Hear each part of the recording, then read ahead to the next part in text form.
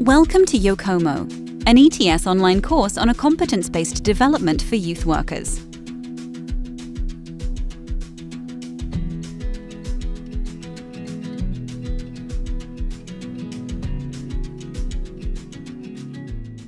The first thing that comes to my mind is like how not to approach it.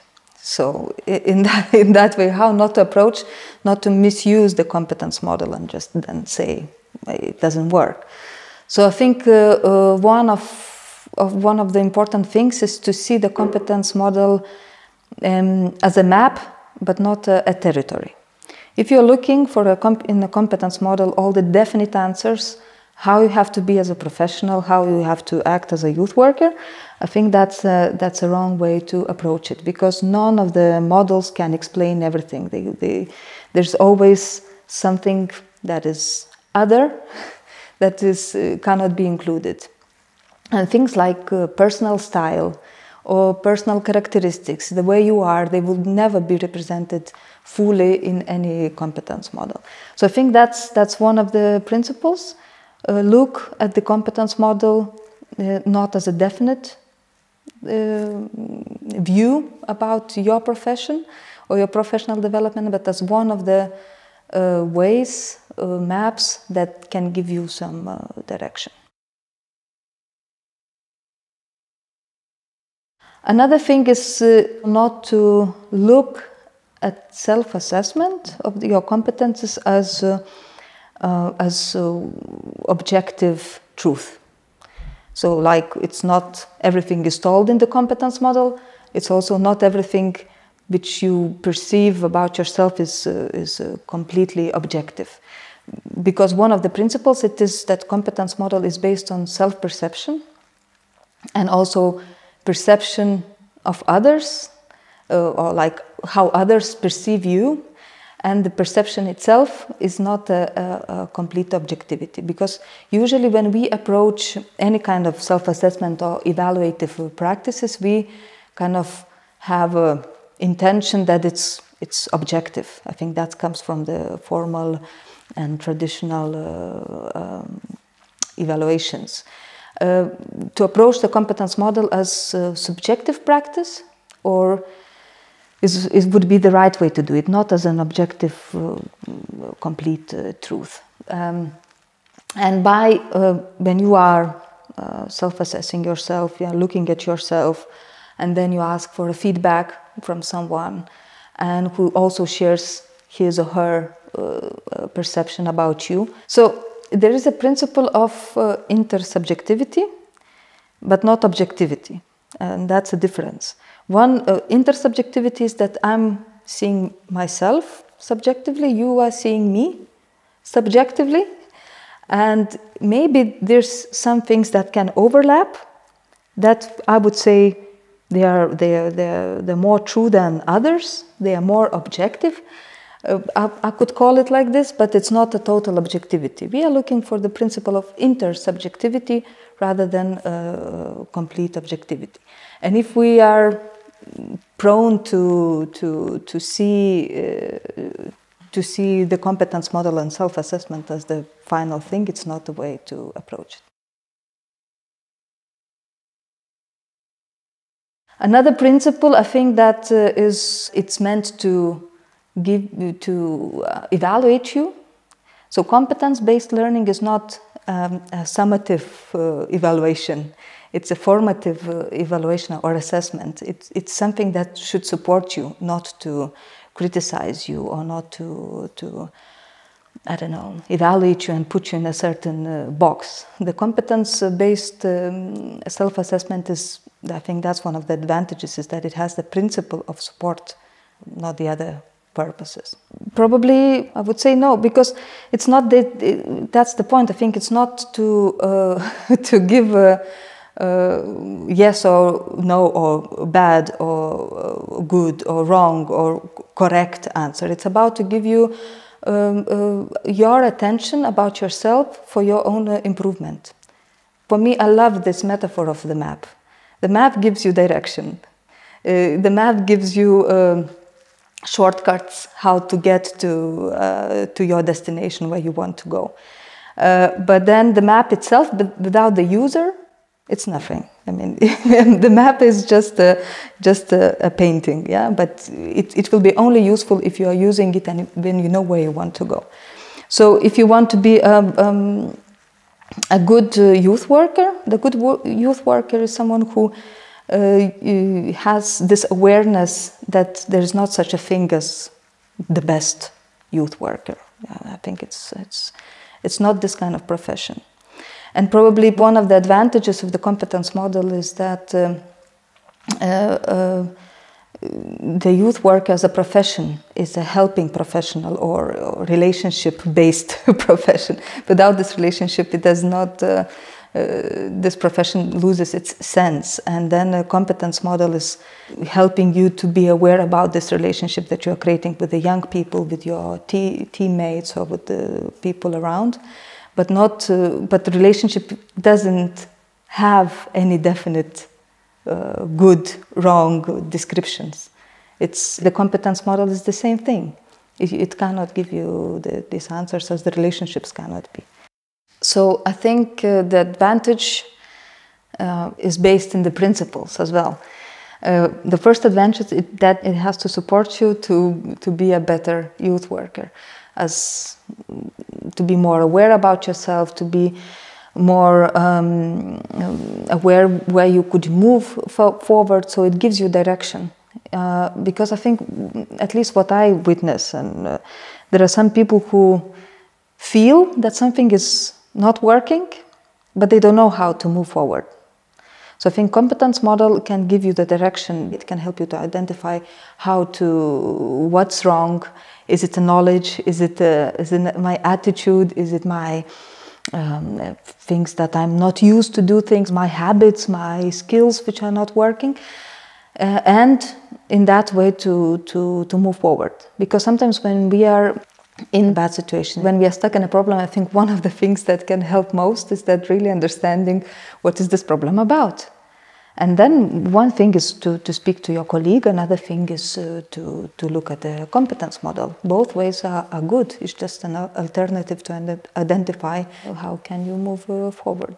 So I think that's one of the main things, one main advantages, because it's self-assessment, but not for the sake to put yourself in a wrong or right position, but to move forward. Another advantage I would see that it helps you to keep yourself healthy and also to keep a healthy relationship with your young people and the colleagues. The healthiness, I think it's a very important part in any kind of relationship-based profession. Because you are not the robot, you're also a human person.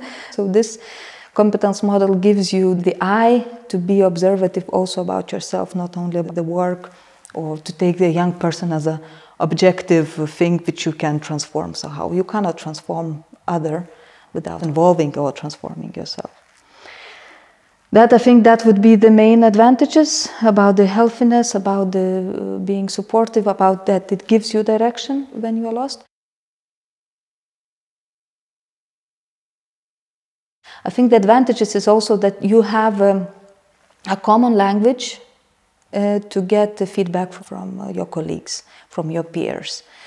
Sometimes because of these different perceptions that we have towards ourselves and towards others, sometimes what we are missing is the common language what we are speaking about. Sometimes the same behavior could be understood differently, but once we have a competence model and we can identify that this is this behavior, and it's not my bad intention, it's just maybe I have a different knowledge about it. And maybe that's how we can identify where the conflict is coming from, where is the problem coming from. And this feedback could be more, I think, fruitful rather than just based on nothing.